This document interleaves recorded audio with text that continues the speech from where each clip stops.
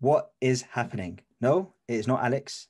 It is House Lasku here. The sixth man is away on, I don't know what he's away doing. He's taking a break. He's taking a well-deserved break. This is the first video without Alex in it, and it's House Lasku leading the fort. And we have got one of my fellow Ospreys from the 904 B Money. We've got Brandon from the Pod About Nothing, one of my mates from North Florida. Brandon, give us a quick little introduction about yourself.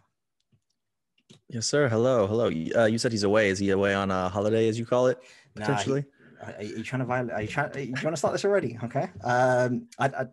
He's taking. Yeah, he's on load management. He's on load management. He's had a lot of back-to-back games. Hello. Yeah, he's a load management. But yes, hello, everybody. My name is Brandon. As Eddie said, there we met back in the day at UNF in college here in Jacksonville, where I was born and raised. Recently moved down to a little bit further south, down to Orlando, Florida. Been here for the last couple of years, but big sports guy, as Eddie referenced here before. I have a podcast with two of my best friends as well, called The Pod About Nothing, where we talk about a lot of different stuff. Some sports kind of worked in there, but would love to talk some more sports specifically, and even more specifically the NBA and my favorite team, the Miami Heat. So very, very, thankful to be here. You recently just had a controversial bracket up where you did best Drake songs. How many songs was it again? 32 you chose from? 32 we chose from. Yep. And I was listening to Drake's Essential playlist on Spotify, and there was about 50 songs that you could have put in that bracket. What was the biggest snub actually that you put from the bracket? Oh man, Take Care was one that was tough to not put in there. I think a couple people picked in the comments. We did a post and asked for people to pick what they thought would win the whole thing. And there were at least 2 or 3 people, I think, that picked Take Care to win the entire bracket. And then we didn't even have it in the bracket. So that was one. Passion Fruit, people seem to like a lot. I know that's newer. I'm not a big fan of it, but that's a popular one. And we didn't include any features, songs where he even had people featured for the most part. Like nothing off of What a Time to Be Alive, no Jumpman, any of that kind of stuff. So left a lot of that kind of stuff out too. So I sense potentially a future bracket of some future Drake bracket. So anyone who's definitely into their music definitely should check out Pod About Nothing. There's some great content on there, and of course they got some funny characters like Chris and David, and just some other guy who's there. So let's, as you mentioned, you're a Miami Heat fan. Tell us a little bit about what led you to become a Miami Heat fan instead of your local team, which is Orlando, you little snake. Right. Well, again, as I said before, I grew up in Jacksonville, so Orlando would have been the closest geographically speaking. Started really watching a lot more of the NBA in probably around 04, 05-ish. So I don't even know, God, however many years that was ago at this point. But a year or two into Dwayne Wade's career early on, and really got hooked as a Miami fan the year of 06, the year that Wade carried us to an NBA Finals, an absolutely legendary Finals performance. Averaged 35 points a game, something like that. Really just dragged us all the way through that playoffs and into those finals for the championship. So became a fan off watching him. He was one of my favorite players at the time. And fun fact, my favorite player before him was Chauncey Billups. Not one that's usually nationally regarded as a super exciting player, or one that a lot of people would have as their favorite. But he was my favorite. I was a big Chauncey Billups guy. Nice. I really don't know why. But yeah, eventually became a Heat fan and a D Wade fan, and that just kind of carried on from then all the way till now. I have been locked in as a Heat fan. I wanted to stick with Wade wherever he went, but I wasn't necessarily pulling for Chicago or Cleveland in those little 6-month periods and years that he was there. It was weird to me. So I stuck with Miami, all the way up through now. So nice. And we'll continue to do so. Yep. I mean, D Wade was great, but we all know he didn't have as good as a career as Paul Pierce. So, So let Paul tell it. Oh gosh, I know your feelings on Paul Pierce, and I mirror those feelings as well. Some quick questions on Miami. Okay. I think I know the answer to this already, but you could maybe sway me a little bit. Who is Miami's GOAT? So obviously there's an obvious answer, but there could be someone else in contention, maybe. It's Dwayne Wade, but if I had to name somebody else that was outside of him, I would actually be Pat Riley. I think he's orchestrated and what he's built up through the Miami Heat organization over the time that he's been there, from a coach to now a head of, I don't even really know exactly what his position is anymore. He's had such an influence over the Heat and in the drafting of Dwayne Wade and the building of that franchise that I don't think there's a Dwayne Wade coming to Miami and that team being put together the way it is without a Pat Riley. So he isn't my GOAT. He's probably the second, the 1B to Dwayne Wade, but he's a very important figure in Miami, Heat lore. Pat Riley his position is head of the table, and I think that just suits him to the T. And I mean, on Dwayne Wade, changed the whole county's name. It's not Dade County anymore. It's definitely Wade County. Wade County. That is. On the flip side, give me someone who you feel is a little bit overrated in Miami Heat history. Actually, let's do one current, one present, one vet, or one.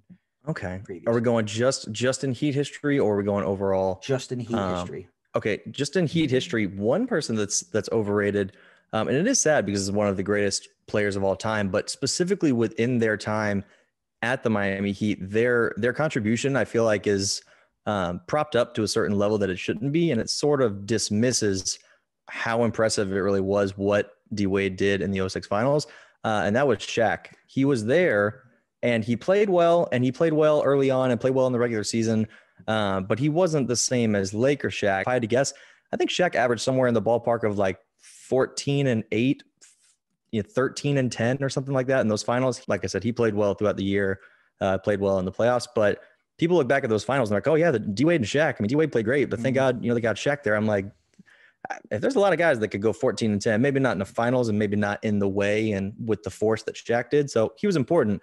But in terms of being overrated, yeah, I hate when I hear like, oh yeah, thank God Shaq got there. And then also they brought LeBron and Bosh in there so that Wade could win. I'm like, Wade damn near carried that team by himself in 06. So you need to put some more respect on my guy's name. So unfortunately for Shaq, it's got to go Shaq for most overrated in terms of Heat history. In that playoffs, in the whole playoffs, I'm not sure the finals. In the playoffs, he averaged 18.5 points, 9.8 rebounds, and shot 37% from the free throw line, which is about what you expect, I guess.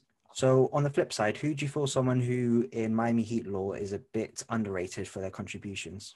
I would say, I thought about this a lot because I just saw him on TV the other day on, I think it was SportsCenter or something, talking to somebody, but Chris Bosh.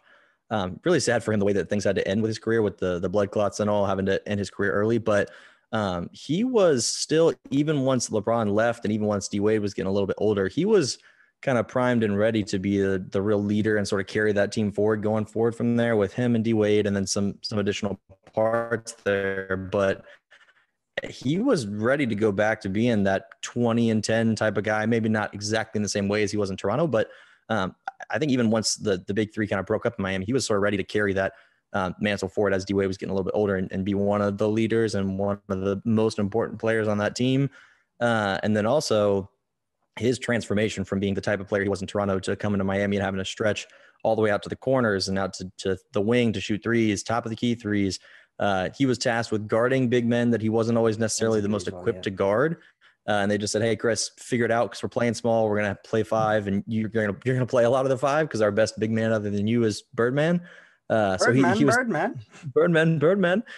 So he did have to play a lot of the five, which was tough, but he did a good job. And then also as an offensive option, just to kind of smooth things out, if LeBron's shot wasn't falling or if Wade had to sit out a game or two with the knee issues, Bosh was just there. I mean, in and out every week. He was just the guy who's just going to show up. And if you need him to give you 25, he can give you 25. If you need him to sit in the corner and go 3 for 5 from 3 and not do much else the rest of the game, he'll do just that. So I think people look back on that time a lot, and you see so many highlights of, the Wade to Bosh. Understandably, you see the lobs off the backboard and them running and hugging each other after the game or that kind of stuff, the steals and transition, them throwing it back and forth to each other for a dunk. You don't see a lot of Chris Bosh highlights, but we do not win those 2 championships without Chris Bosh. He hit so many big shots in the playoffs and even in the finals. So I think he's criminally overlooked in terms of that time period. I don't think people even really throw his name in there when they start talking about those championships, but I think they should. That's a really good point in terms of different phases of his career, because you felt he was going to the third phase once the big three got split up and he was leading the team. It would have been really cool to have seen what him and Jimmy Butler could have done together. And another good point on just the big shots, because you hear players say how sometimes it's really hard to lock in offensively when all you do is just play defense. You don't necessarily get enough touches, but to stay warm and to stay ready when the ball comes to you, that takes a lot of mental strength to do. That's really cool. And actually links your points link quite nicely to the final question, which is all-time starting 5. You mentioned Shaq is someone who's potentially overrated. Chris Bosh is underrated. But you're building your Miami all-time franchise 5. Who would it be?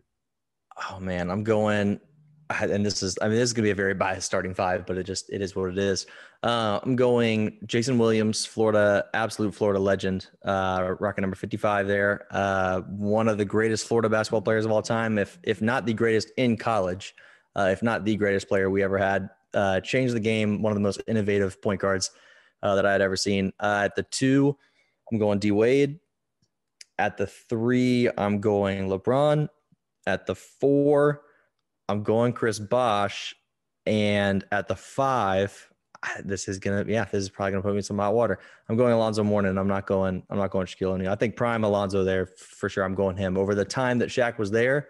Yeah. So in terms of picking players at the stage of their career they were at when they were in Miami, yeah, I'm going Alonzo. And obviously UD, my sixth man off the bench. Of course, Mr. Miami would definitely have to be the sixth man.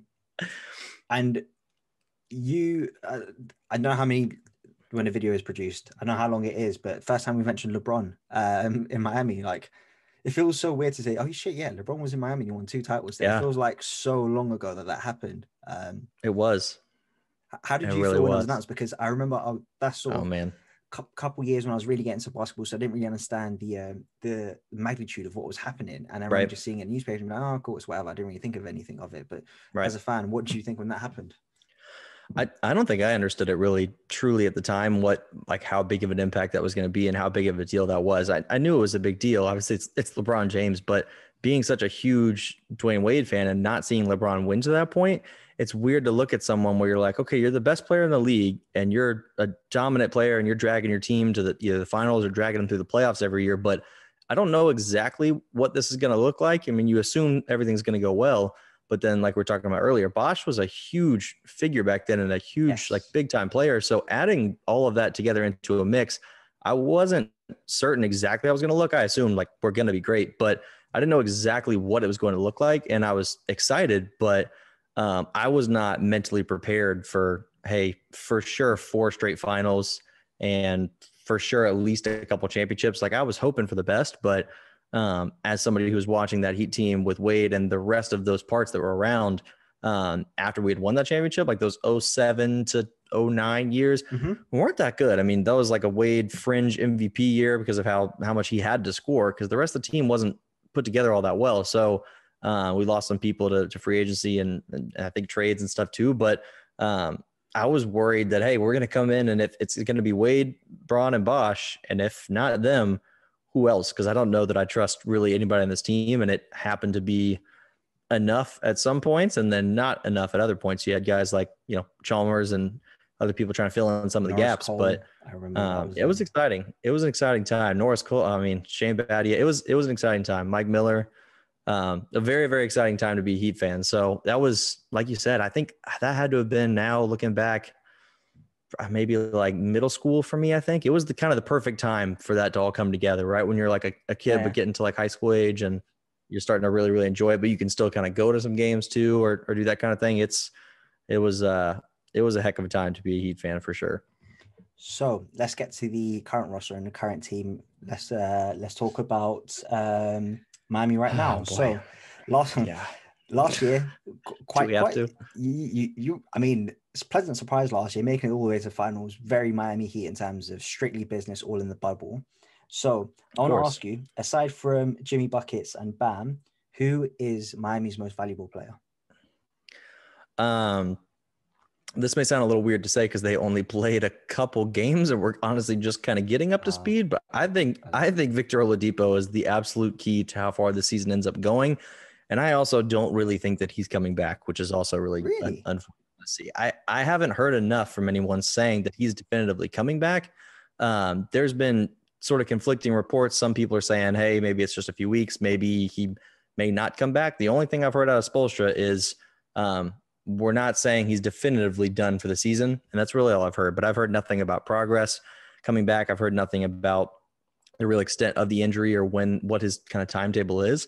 But his defensive versatility, being able to guard the best guard on the other team and leaving Jimmy kind of free to guard more so the best wing or best player usually on the other team is huge. Because then at 3 levels defensively, which Miami's already been a really, really strong defensive team. They were 5th or 6th overall in defense this year. But it frees us up to have Oladipo guard the best guard, Jimmy guard the best wing, and then Bam guard the best big of whatever team we play. So that makes you a formidable team in the playoffs, even if you struggle offensively. So I think his defensive versatility is huge, but also we need that next third piece as a scorer. Like we need somebody else who can give us 15 to 20. And he showed pretty quickly. And after his first couple games, I think he already had a game where he had maybe 15 or something and was shooting it a little bit better. So I think Oladipo is absolutely the third most important and most valuable guy on that team, but I don't think he's coming back, which is tough to say. I mean, you got Tyler Hero, who's the next best thing since sliced bread, but we'll get on to him a little bit later.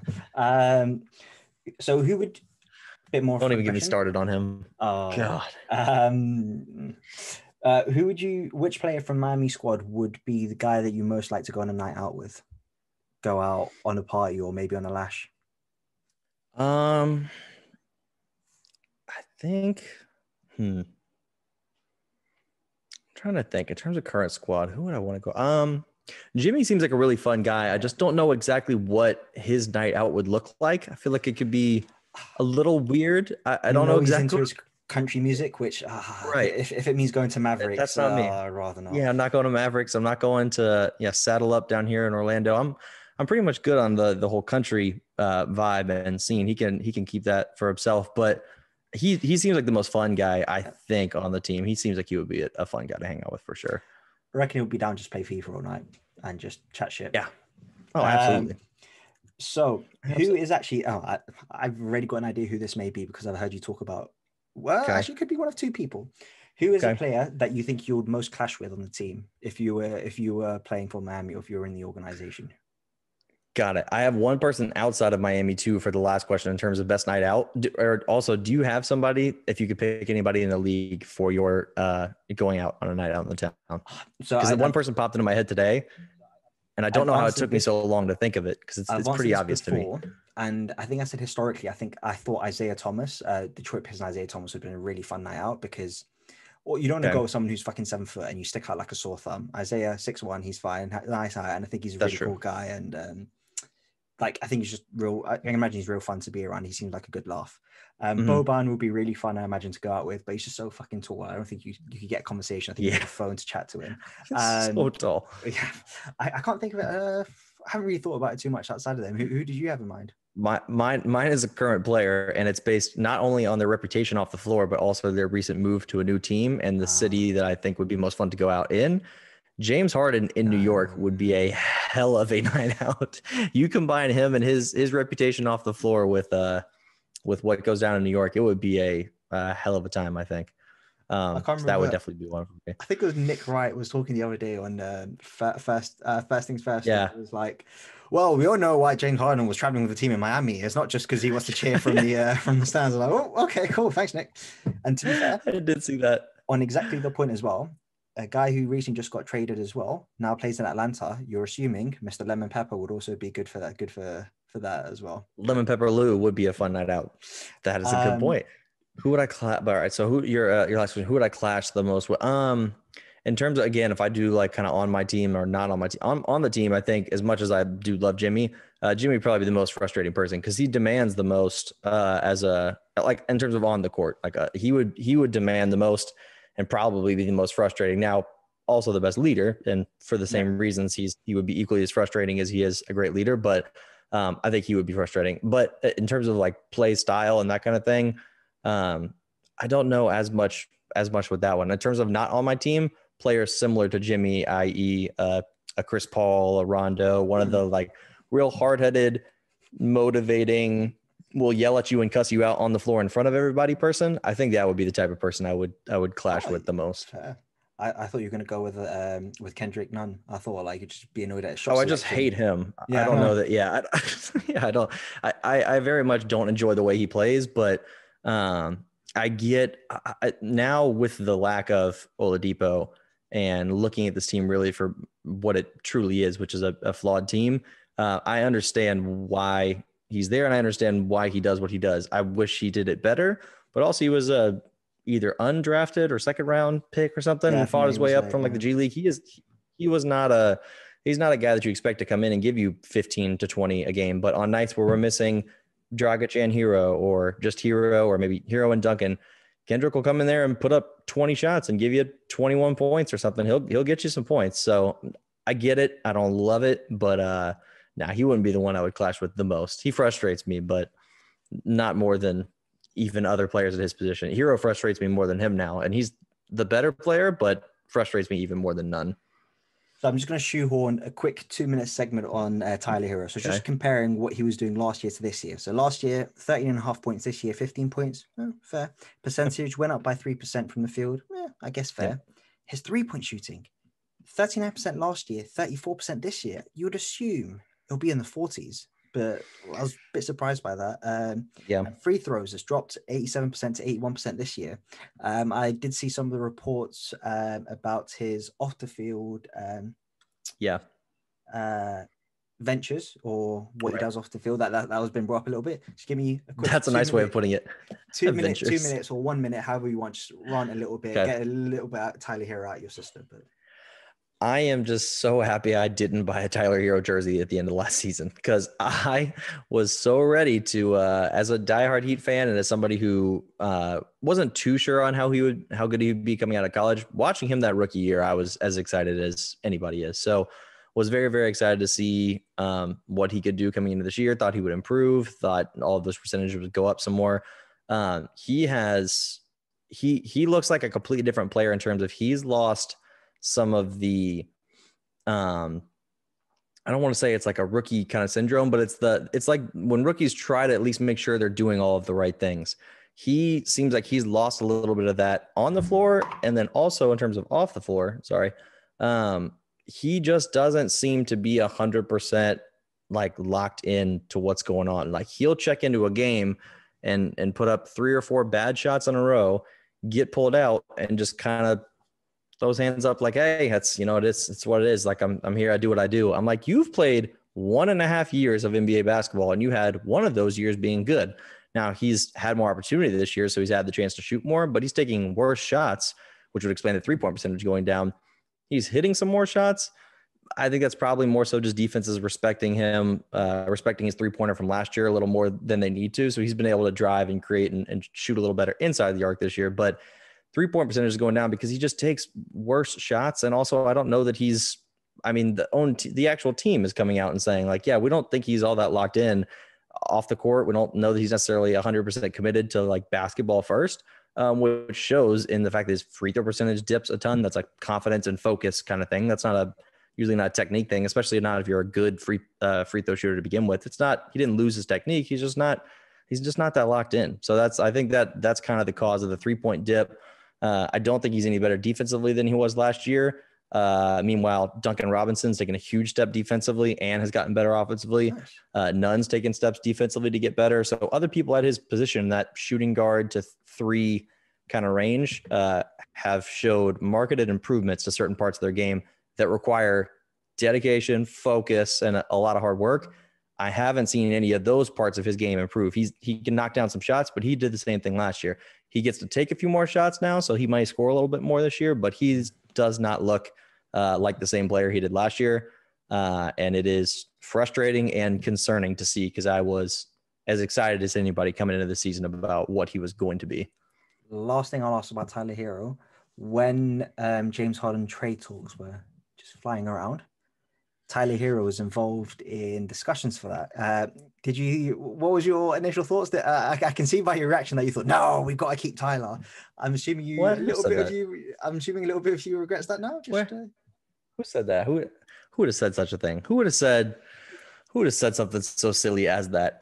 One of my points in the argument of not trading Tyler Hero in the package for Harden was I knew it wouldn't be a straight up trade. It would be, hey, trade Hero, some firsts, some seconds, maybe also Duncan, and maybe some other stuff. So it was never, don't just specifically trade just Hero for him. Obviously, if that's a straight up swap, you'd be an idiot not to say to trade him. But a couple of the points for me was that I didn't want to give up such a huge bundle, including him, in terms of losing future picks, losing other people on the team that I liked, like Duncan, or at the time I thought Precious was going to be good. He's turned out to be pretty close to a bust as well. But anyways, moving on from that, I didn't want to give up a huge bundle of picks and players for Harden, especially not when I didn't know, with him coming up to the end of his deal being at the end of the year, I didn't know that he'd want to resign and he'd want to stay. So I thought, is it worth leveraging our whole future and getting rid of, say, Hero, Duncan, a first and a second to get Harden for potentially a year and maybe lose to either Brooklyn, Philly, the Lakers, another team out west?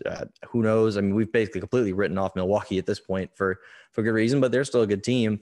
So I was wondering, is it worth trading all that away to get a player that we don't know if he's really going to stay for more than a year? And also don't know how I mean, you watched him the first couple weeks of the year in Houston. He looked like somebody who didn't give a damn about basketball, staying in shape, working hard, any of that kind of stuff. He kind of just quit. And I'm like, that's just not the guy I want to give up our whole future in Duncan and Hero or Bam and Hero or something like that for Harden. I just didn't want to do it at the time. Now looking back, yeah, you could have Hero, you could have none, you could have some picks, you could have really whatever you want. Now I would want to keep Duncan, probably even more so than I'd want to keep Hero. But you could have had, yeah, looking back, I would have taken a 1-year rental on Harden. Give us Harden, Jimmy, and Bam, and maybe still Duncan. I think that would have been the best team in the East this year. So I think looking back, yeah, I would have done it. Yeah, maybe for Harden's sake, it was a good thing he didn't get traded to Miami because he would not have got any sleep. Talk about he'd be wearing this vice out every night.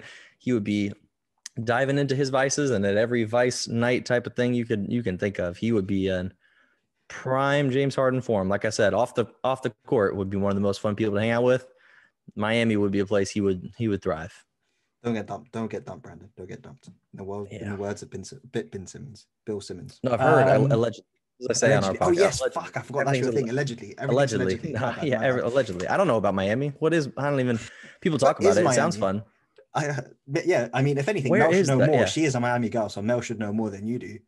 That's why when I go there, I stay holding her hand and walking around and just kind of, she takes me to the places that we should go as a couple, and I just stay on my best behavior and just yes, ma'am. Kind of walk along and check out the sights and sounds and scenery. And oh, wow, that place does look interesting. That's quite interesting over there.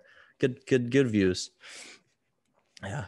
So we spoke. So let's round it off for this season. I was having a look at I wanted to compare what was happening last year and this year. So last year, before the playoffs started, Miami was 7th in offensive rating. This year, they're 24th.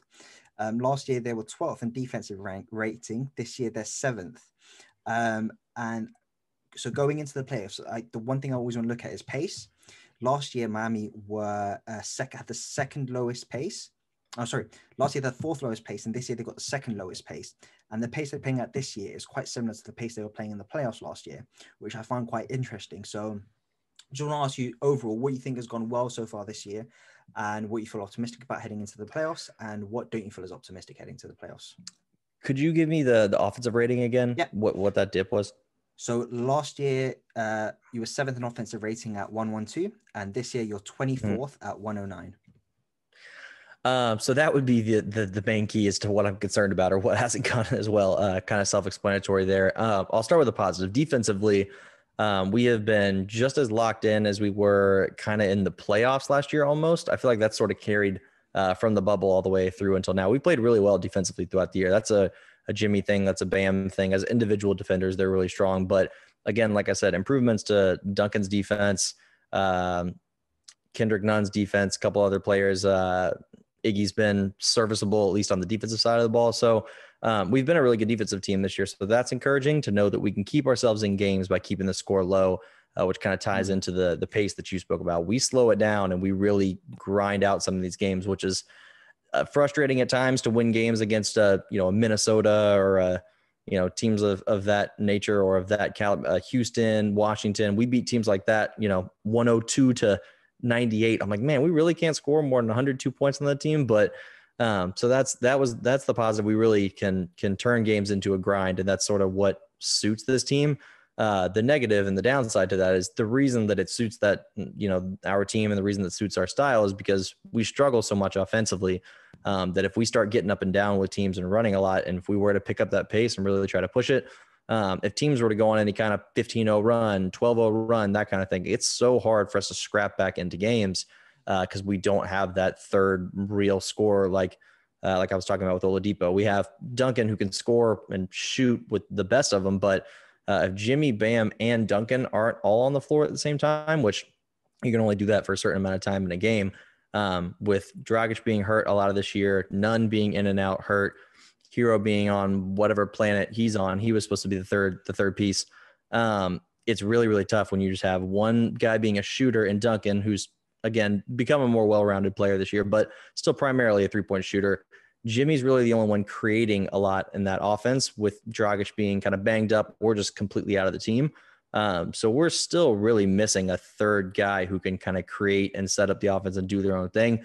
Bam is unbelievable at it. Jimmy also knows exactly what to do and knows how to slow it down and do what he does. But we're just kind of missing some extra spark. We don't have that same level of umph offensively that it seemed like we kind of had a little bit of a danger factor to us in the playoffs. There was like, oh, that's the team you don't really want to play. And then it turned into a real run all the way to the finals. That was sparked by Jimmy, Bam, Hero was playing well. Duncan was shooting really well, but this year there's just not that offensive spark. And I think we're honestly just missing a guy. Like we just need one more guy that can really come in and do that. So that's back to that earlier point of Oladipo. I think that's why that hurts so much. Cause I think him, if he was at 85, 90% even, pair that with Jimmy and Bam and the way that Duncan's played this year, if Hero could even kind of get his act together and really tighten up come playoff time, I think that we'd still be a really dangerous team just like last year, but I don't see it happening this year. I see a much lower ceiling on this season than I did last season.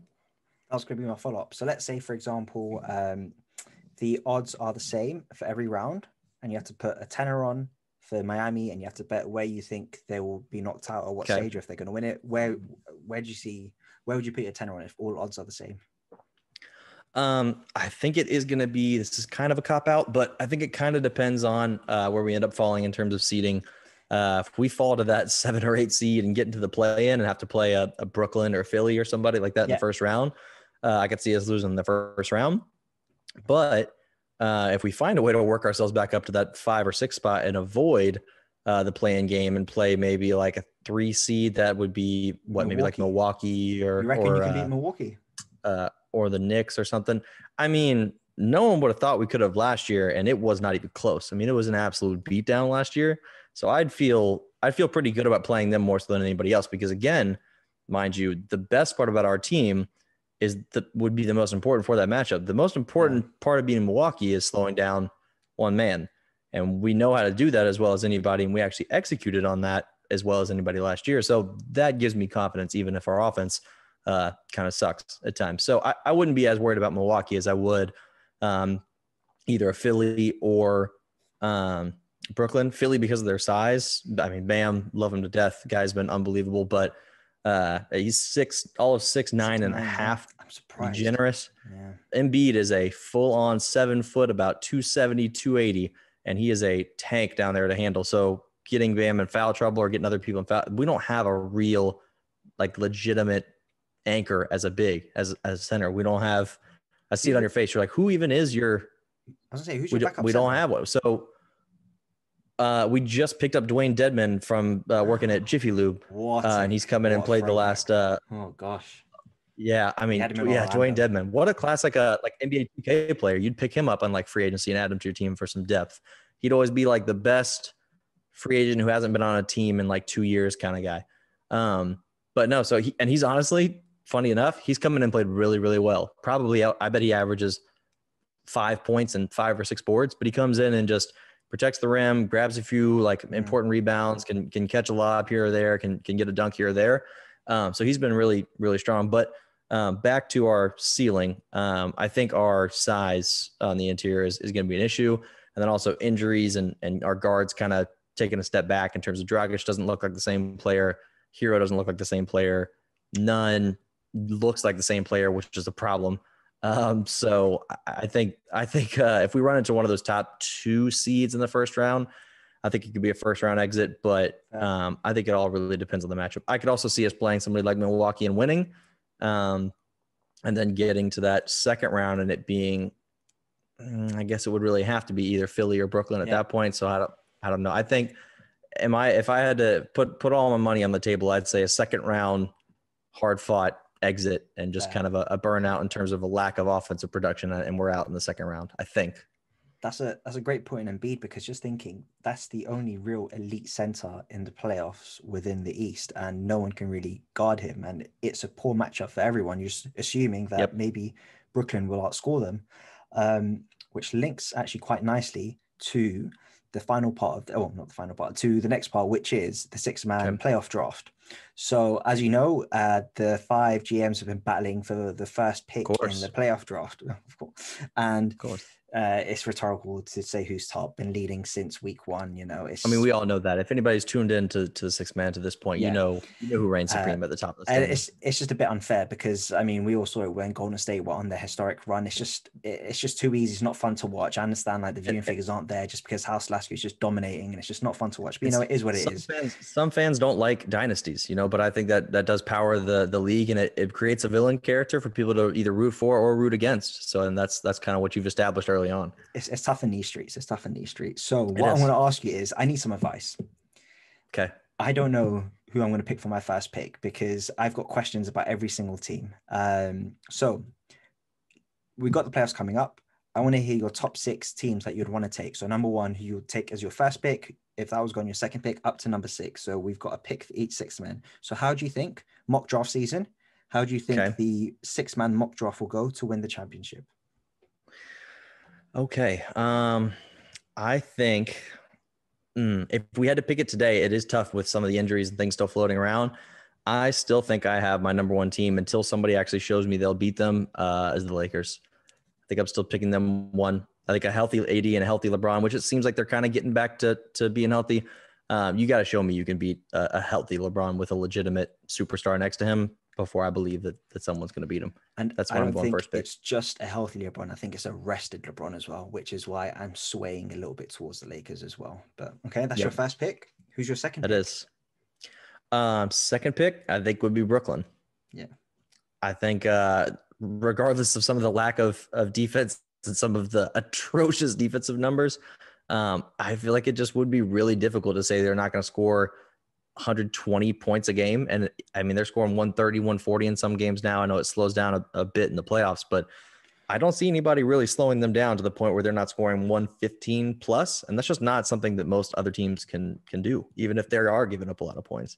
I mean, slowing down for them, that just means half court offense, which is their better offense than their fast break. Exactly. Yeah, they're a better half court team than really probably any team other than, again, you could probably argue LA with a fully healthy LeBron and AD. That 2-man duo is kind of insane, but efficiency wise, offensive rating and all the like advanced analytics, that kind of stuff, the Nets are doing stuff that I think even Golden State wasn't doing in the last few years. I mean, they are setting some record type of efficiency numbers. That's going to be a problem. So I think that they'd be my second pick. So we've got the 2 big dogs out the way. Who is your third pick? This is where it could get interesting. So we've had the Trevor Lawrence and Zach Wilson pick. Who's your third pick? That is interesting. That's where the NFL draft coming up here in a few hours for those listening. That's where this will get interesting too, is that actual third pick.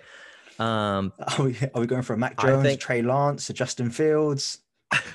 I hope you don't end up calling this a Mac Jones type pick.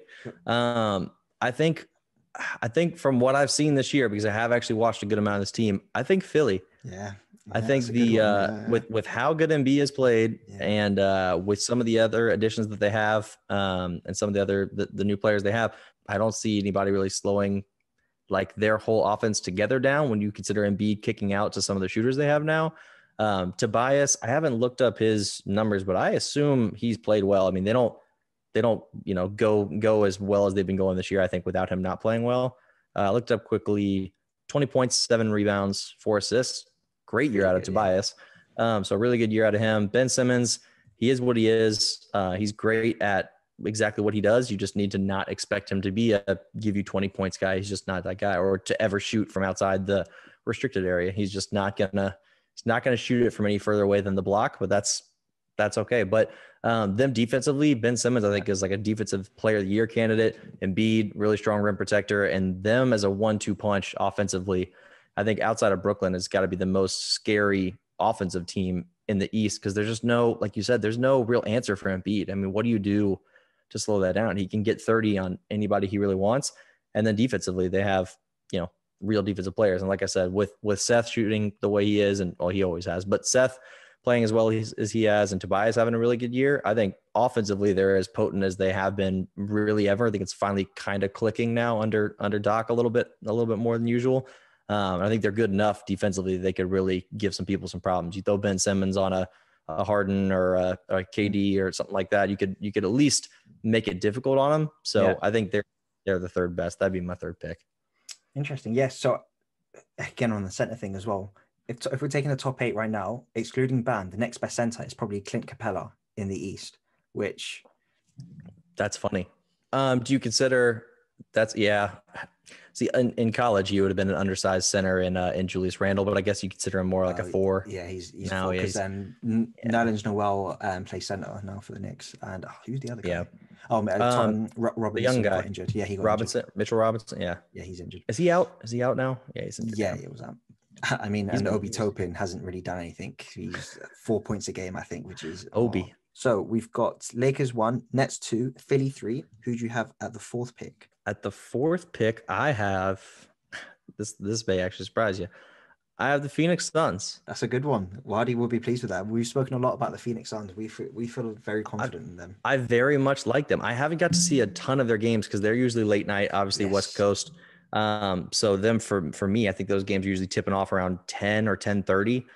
So just on weeknights when I have work and stuff, I'm usually not starting a game at 10 or 11 and staying up till 1 to finish it. But the way Chris Paul has played, the way that's helped Booker play, Booker's stats haven't gone up really at all, not like noticeable to the eye. They're kind of around the same, I think. But he just looks so comfortable, which is the difference to me, is that he's scoring and doing the same things he was doing last year, but with only 60% of kind of the burden on his shoulders is what he had last year, was shouldering the full, brunt of that team and the weight of the responsibility. That's kind of off of him now. I think Chris Paul kind of assumes that position, assumes that role when he comes into a team, and people kind of put that on him and trust him in that. So I think that's freed up Booker and also Ayton to be a lot more just confident and comfortable in what they're doing. And then some of the other pieces around them too. Like I said, I haven't got to see a lot of their games, but some of the other guys I like on that team too, when watching them play, they look very well put together. Again, defensively pretty strong. Them pace wise, they can kind of go at a faster pace or really slow it down because you have Chris Paul obviously in the half court. So, but they got some young guys and they have some shooters and stuff, so they can kind of run at times when they see fit. But no, I just like them. He seems like such a great leader and such a great player. That's always been like, he's kind of always struck me as the guy who should win. It just hasn't necessarily worked out for him to win, but he seems like a winning type player. It just hasn't necessarily worked out. And I'd never have loved him particularly, but you can't doubt like what it is that he can do on the floor. So I think he's going to drag them into potentially like a Western Conference Finals with LA. I think some very interesting points there. We love Phoenix on the 6-man. They've got one of the best bench units in the league. Dario Saric is there on the bench, who I really, really like, especially coming off the bench. Was a nice role for him. Mikal Bridges is having a breakout year. Doing really well for Phoenix. Yeah. Oh, Cameron Payne. I completely forgot. Payne's been playing well. Yeah. And he killed Miami the other night. God, he ate us alive. I just always remember him in Oklahoma with the handshakes with Russell Westbrook. It's nice to see him like get to play with Chris Paul. And even on the Chris Paul point, I wasn't necessarily the biggest fan of him with the Clippers. Felt very whiny and not very likable. But his time even in Houston, he started to be like, okay, cool. But then in OKC and in Phoenix, now you're like, wow, I think he's becoming very, very lovable and really, really nice for him. You really see his quality shining through. And then linking on to the Devin Booker point, we've spoken previously on the 6-man about, I've mentioned previously about Devin Booker's post-ups. I think he's got the second most post-ups for any guard in the league. I think he might have maybe number 1. Yes, because I was looking at Chris Middleton, and the only player with more post-ups was Devin Booker. So he really utilizes that. I think he's got the most points per possession from a post-up out of any guard, which again, for half-court offense is what you need.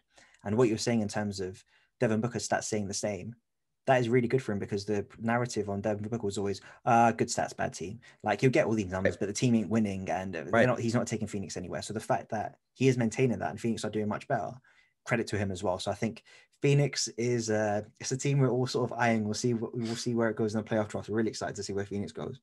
Last 2 picks. Yeah. You've got 2 East, 2 West. Fifth pick. Fifth pick, and I don't like this team, but I don't see any way that I could keep them out of at least the 5 best teams if they actually get their act together a little bit, as the Clippers. Yeah. It's too much with Paul George, and with Paul George, Kawhi, and the rest of a team who you would assume could play good defense. Now, again, their defensive rating and defensive numbers, I don't think have actually been that impressive this year. I looked at some of that the other day. Mm-hmm. It hasn't been great, but you got to figure that in a West where the big 2, if you will, from most of the teams they're going to be competing with for that Western Conference title or Western Conference Finals at birth, at least, would be Utah. So Donovan Mitchell and Gobert, advantage Paul George and Kawhi. Phoenix, Chris Paul and Booker. Still just in terms of talent and on paper at this point, I think it's pretty close. But if they both play their very best, I think, again, advantage Kawhi and Paul George. I think Kawhi's the best player out of those 4. And then PG's probably the third, maybe out of those 4 guys. So, and then maybe Denver, you had Jokic and Jamal Murray, but now no Murray. That pretty much eliminates them out of contention for me. I don't see them doing anywhere near as much as I thought they would when they had him. Hold on, they got Aaron Gordon. Aaron Gordon solves all their problems. They got Aaron Gordon now. That solves all their problems that they've had. Right. You know what happens when you pick up Magic players? That takes you straight into the finals. Fuck you, Brandon. Right. So yeah, but that would have been a really well, yeah, that's a good point. I like Vooch. I always like Vooch. Yeah, no, I'm not gonna do that to Vooch. Well, I ain't gonna dog him. Sorry. I like him a lot. But yeah, just in terms of those 2-man combos that they're playing against in the West, out of all those big 2 for like those top 4 or 5 teams, they probably have like the second best one. So I don't know how I can keep them out of at least the top 5. I don't like them, and I loved watching them just absolutely melt down last year. It was a blast for me to watch, especially somebody who's pulling for LeBron. I've always liked him. I think he gets a lot of not necessarily unwarranted criticism. He's one of the most popular people in the world. He's going to get criticized for anything and everything, but kind of unnecessary stuff sometimes with some of the hate that he gets. So as somebody who was pulling for him as a Western team last year, I wanted to play LA. I was like, I'd love to see a Heat Lakers, like one of my favorite players in LeBron versus my favorite team in Miami. I can't wait for that finals. So I was pulling heavily against the Clippers last year, and it was just loved it. Yeah. It was beautiful to watch them just absolutely melt down. It was funny. So hoping for the same again, but if they were to put it together, I think they're one of the 5-ish best teams. Couple points we've made about the Clippers throughout the year. One, they are unable to defend point guards. They let up so many big scoring nights to point guards when Reggie Jackson's playing. I mean, there's only so much you can do, and they struggled at times. And even defending the center position when Serge Ibaka is out, and they're maybe relying on Morris or Patrick Patterson to play the center position, that's also where it can sometimes get killed. But that will only necessarily really happen against Denver, it seems, in this scenario. And they're not that big. So they're not big. Yeah. On the positive side, you're hoping, from a Clippers perspective, playoff Rondo comes out to play and really gives a mentality shift to the 2 wing players there. And both Kawhi and PG are averaging 50-40-90, are in the 50-40-90 club, which is great for them. And we know they can score the lights out. The final thing is also, we mentioned about on the show about their late game execution. It's just sometimes not there. It's just so ISO ball, but never necessarily in a good way. It's just very forced and never a shot that you're like, okay, cool, we'll take that shot. Yeah, I don't love their role players. I love their core of PG and Kawhi. And again, I don't even love PG in terms of as a playoff performer, obviously. But in terms of on paper, you have to love them too as a duo. But where are you at, Patrick Beverley? Well, you've been talking all that shit for years, and now you can't even guard anybody anymore or score. So where are you at? Have you seen that video of like when Patrick Beverley's trying to trash talk Steph Curry, and Patrick Beverley's like, "It's my time now," and Steph Curry's like, "Aren't you like 29? Like, what you want about?" Yeah. So, Mr. Bennett, we've had 5 picks. Your final pick: no Utah, no Milwaukee, no Mavs so far. One of these 3 teams are going to miss out. Who is your 6th pick? I can't believe I'm saying this with Utah being the number 1 overall team, but I really just don't trust. I don't trust them. It's something about it that I don't trust. I don't trust it. Donovan Mitchell's probably one of my now 3 or 4 favorite players in the NBA. He reminds me a lot of a young D Wade at times. Much better shooter than a young D Wade, but reminds me of him in terms of his athletic ability, slashing, creativity, some of the stuff he does, his just play style. He reminds me of him.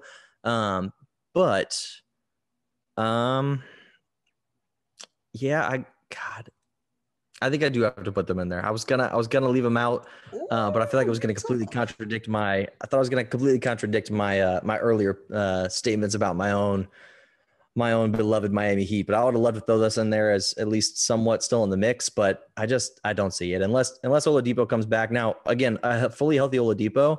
Give me Miami at 6. I think we're back in the mix if we add one more piece that can really do something offensively. Let me stop you there. I think we're back. Yeah. Knicks are ahead of you in the playoff rankings. I'm just saying that. I'm taking the Knicks over in Miami. the seeding, but they're not the no. team. I'm taking over the title. I am all in on the Knicks train. That's a terrible pick. If you pick the Knicks in your top 6, you should retire from this. I'm not picking top 6. I'm hoping they fall to me in the third round. I'm hoping to get them third round. But I'll pick Utah. I'll throw Utah in there. If they still had Jamal Murray, I think I would have gone Denver. I love Jokic. I like Michael Porter Jr. a lot. Yeah. Some of their other guys I don't trust as much. Some of their bench guys and kind of ancillary pieces, but Jamal Murray, awesome to watch. Was playing really well again.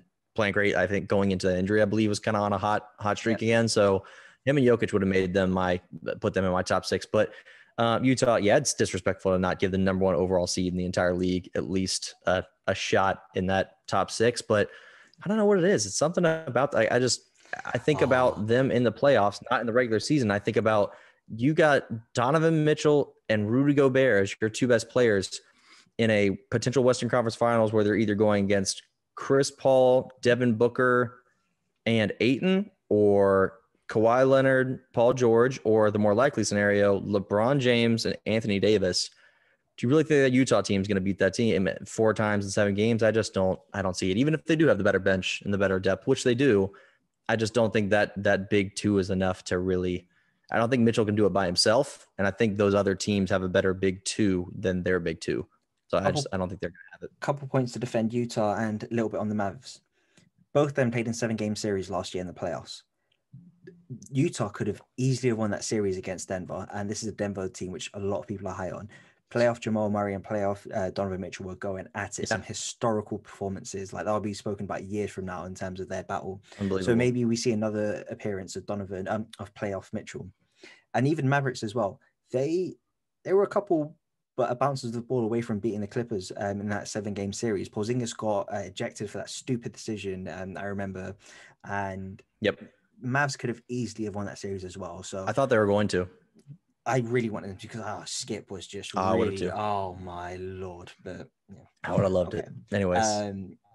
Going into the season as a caveat in terms of my disrespect here for the Mavs by leaving them out, going into the season, I would have picked them as, if you would have said, like, who's your one sleeper team coming into 2021 that fully healthy, who would be a team that you think could make it to or even win a championship? I would have thought Luka continues to take another step forward and the rest of the team kind of builds a little bit around him. I think if they add a guy here or there, I think they could beat that team. They just started so slow this year. Yeah. Luka wasn't ready for the season. They said he was really not prepared. He thought the season was going to start later, so he didn't seem really fully fit, I guess, at the start of the year. But they're coming on strong now, but they started so slow, and so some part of that's kind of nagging at me in the back of my mind. I'm like, are they the team from kind of earlier on where they're not as good as we thought they were going to be, or are they the team that they have been for the last month or so where they look really good again? But I don't know. Luka can win you a game on any night, but can he win you 4 games against a more experienced player like Chris Paul, like a Phoenix or a Lakers? Or one of those teams? That's the question for me. If things stay how they are, it will be another repeat of last year's first round series of Mavs versus Clippers. So that would be,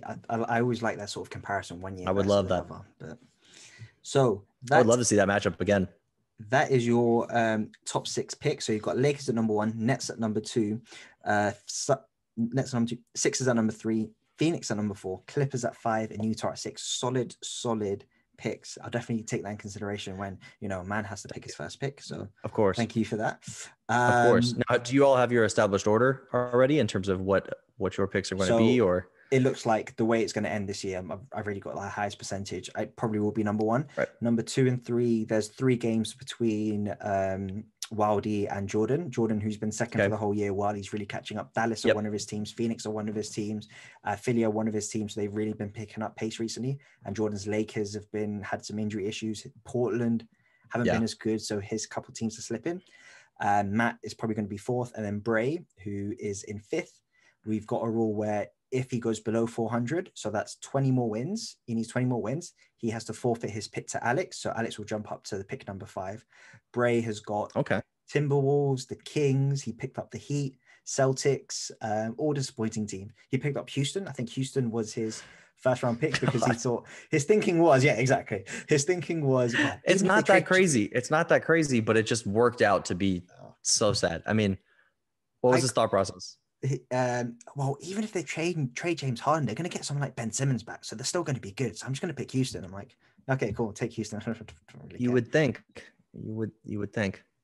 I remember people picking Washington to be great at the beginning of the year. Yes. People saying, "Oh, well, you got Russ, you have Brad Beal, you have blah blah." I'd throw that in as another. I mean, me being the pessimistic guy sometimes that I am, at least on our podcast. It's not really me as a person, but that's how I am sometimes as a personality, just for fun, just for entertainment value. But throw that in there as one last little tidbit, unwarranted. But one of my most overrated players, one of the people that I've shifted my thought process on the most, somebody that I used to absolutely love, and now somebody that I've just really, really gotten tired of, is Westbrook. I've lost all sense of the, man, he just plays so hard, and God, he's just so passionate. And I'm like, it is annoying to watch him play. He doesn't have a lot of self-awareness in terms of what he does well. He takes more and more threes every season and shoots them at a worse and worse clip. And I think this year is one of his worst ever, if not his worst ever 3-point shooting year. He's been worse and worse the last few years. He keeps doing things that he knows he can't do just out of blind, irrational confidence, and just like people chalk it up to, he's just so passionate. He just cares so much. I'm like, well, then he should care to work on his three some more so that he doesn't, continue jacking up 40-footers and then losing games at the end of games.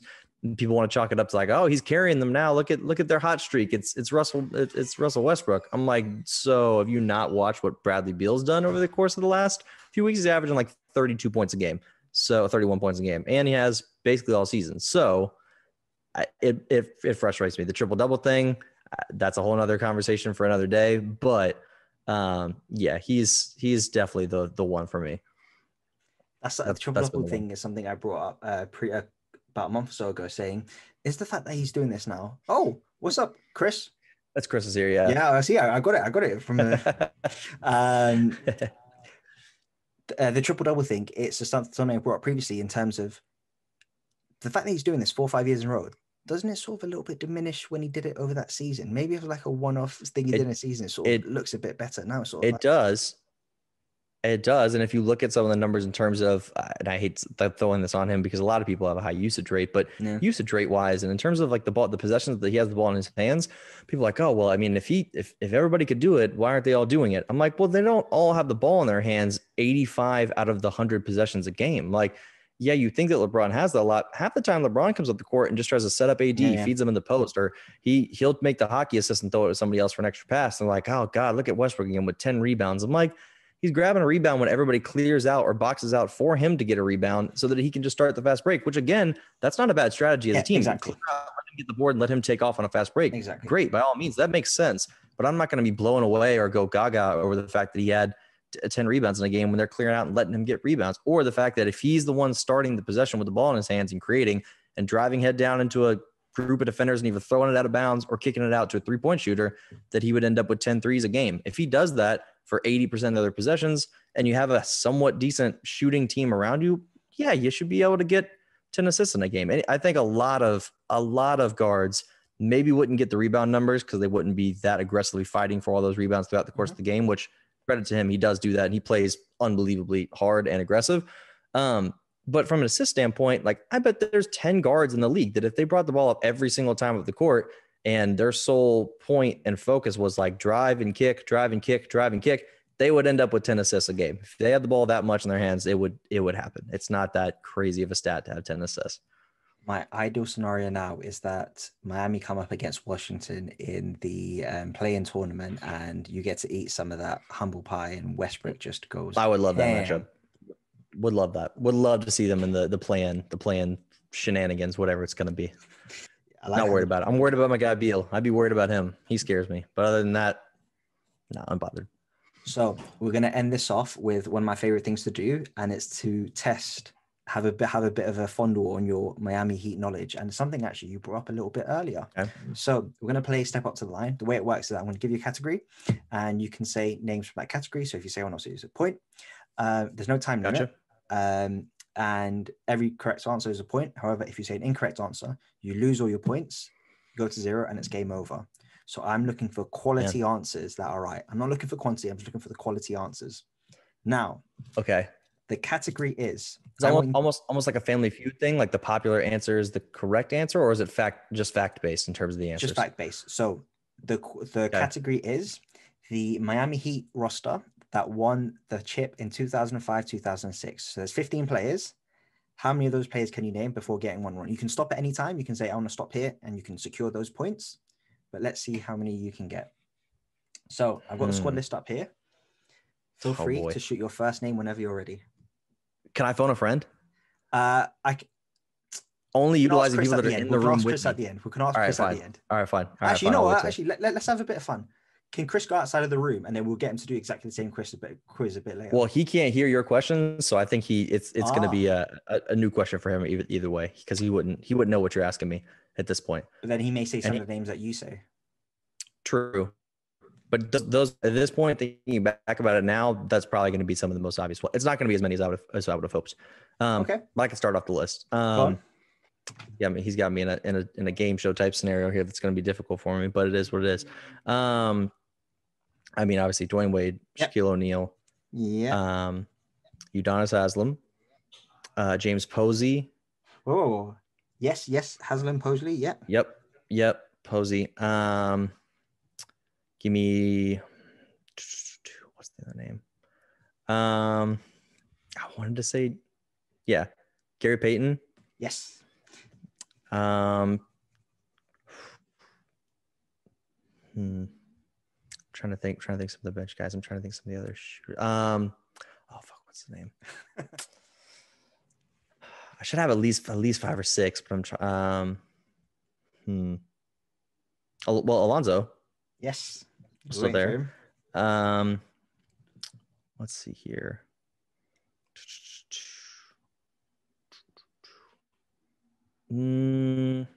What's that? About 5? 1, 2, 3, 4, 5, 6. 6. I'm gonna stop there and keep my points. Oh, what a there's definitely some more, but I feel like the next couple I was gonna go to, I didn't know if I was right. What if I was to tell you only mentioned 50% of the Gators in the squad? Jason Williams. Yeah, too late, Florida boy.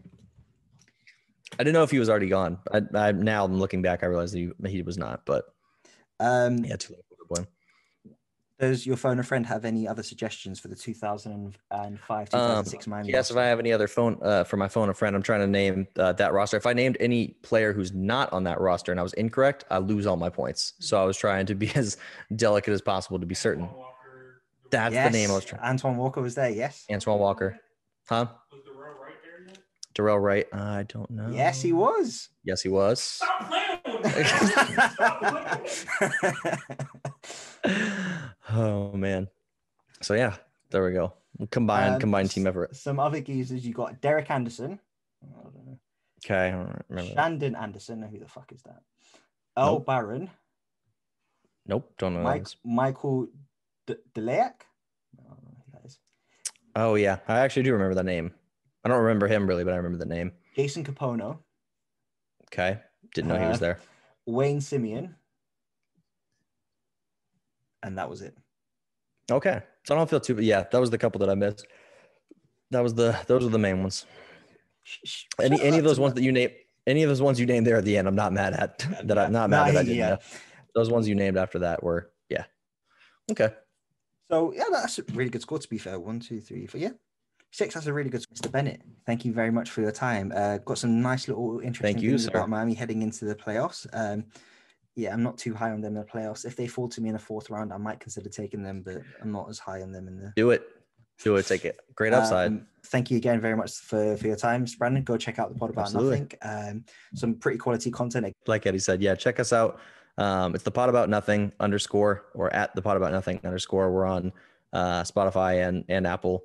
I think we're on Google too. I'm pretty sure. I believe so. So, but yeah, that's our Instagram page. That's where we post a lot of interactive stuff for our listeners and stuff. Do some brackets, some food based topics, and some pick'em graphic kind of things too. So we got all sorts of stuff. So I appreciate the shout out. If you love humor, if you love food, and if you love music, then it's definitely something worth listening to. If you don't like those things, don't bother. But if you do like those things, definitely recommend checking it out. Absolutely. If you like sports and you're looking for a good detailed draft breakdown in the weeks following or throughout the upcoming seasons, that'll be us too. I'm sure we'll be talking a lot about this draft post draft as well. So last question I'll ask you: who is the second pick in the first round for who's going to be Jags' second pick after Trevor Lawrence?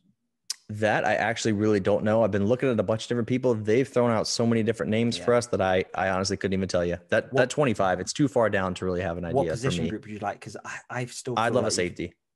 I'd love a safety. I just think O-line, I don't really like our O-line that much. I think it needs bolstering up a little bit, but that's a good point too. If it wasn't a safety, either a guard or tackle to me would be fine. I think center still is okay. We've moved some people around, Brandon's but fine there. Both tackles are okay. Both guards are okay. None of them are stand out to me. So I wouldn't mind somebody with the 25th. Definitely wouldn't be mad at it. Or that early second round pick. Either way. Give me at least one O lineman high in the draft. So enjoy your recording later on tonight. Peace. Thank you very much. See ya.